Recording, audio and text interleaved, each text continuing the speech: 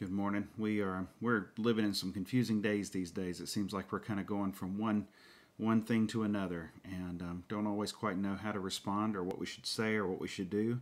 And one of my favorite verses is standing out to me today that I just wanted to share with you. It's Proverbs 3:5-6. It says, "Trust in the Lord with all your heart, and do not lean on your own understanding. In all your ways acknowledge Him, and He will make straight your paths." You know, growing up, I grew up in Union County, North Carolina, Monroe, North Carolina, just outside of Charlotte, and I felt like I knew my way pretty good around that county. I had lived in Marshville, I lived in Monroe, I lived in Indian Trail, I lived in Hemby Bridge, I lived in a lot of spots growing up. We kind of moved from different places and lived in different portions of that county, but it wasn't until I got to be 16 years old, got a license, got behind the wheel all by myself and on my own that I found out I didn't really know my way around.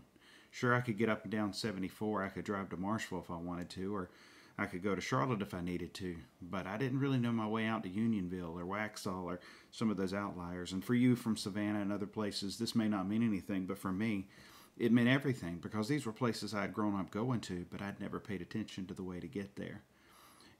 First thing I did was head to the gas station and pick up a map of my home county so that I could find my way around and get to where I needed to be.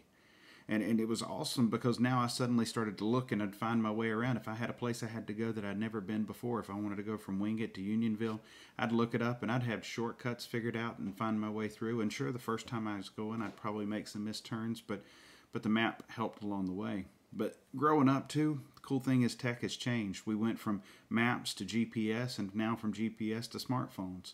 And the first thing I do when I get in my car is pop my smartphone up on the dash and let it tell me where to go. Even if I'm just heading over to Southside Savannah, I want to know where I'm going. I want to know what's going to be in the way. And I want to know what detours I need on the way too.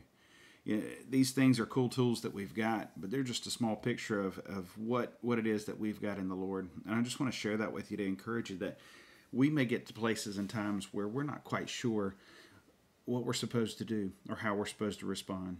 I want to encourage you to not get so bogged down in your own understanding in those things. Instead, like it says here in verse 5, trust in the Lord with all your heart. With everything you've got, fully rely on Him. With everything that's in you, put your faith and dependence completely on Him first. It says, do not lean on your own understanding. It means, sometimes people say faith is a crutch. I'm going to say it's the other way around. I think my own understanding is a crutch that gets in the way of following after Jesus Christ and trusting completely in Him, trusting in what He's taught me and what He's shown me and what He wants to reveal to me when I first go to Him instead of leaning on what I think or what I know. In all your ways acknowledge Him and He'll make your paths straight.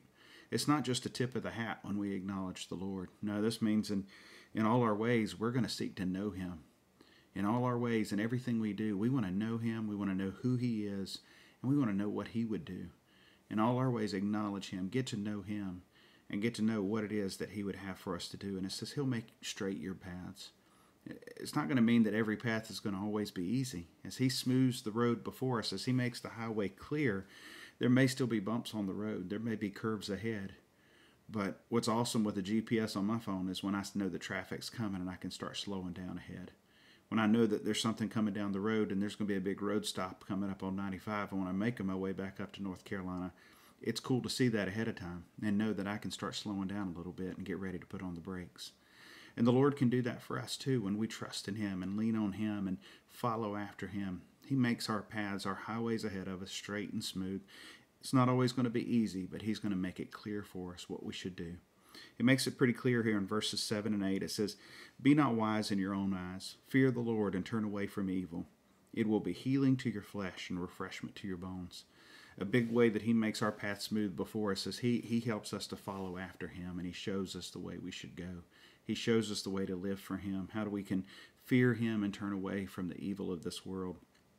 And it promises us that He's going to heal our flesh and give refreshment to our bones. Not only will we know the way to go, but He's going to give us everything we need and bring us provision along the way. He's going to heal our flesh and refresh our bones. He's going to take times when we're so bogged down and what we're so confused about, and He's going to give us peace and comfort and calm in the middle of it all. I'm praying for you as you go through the day. And whatever it is that's on your mind, take it first to the Lord. Seek after Him. Seek to know Him and to know His will through it. Have a good one.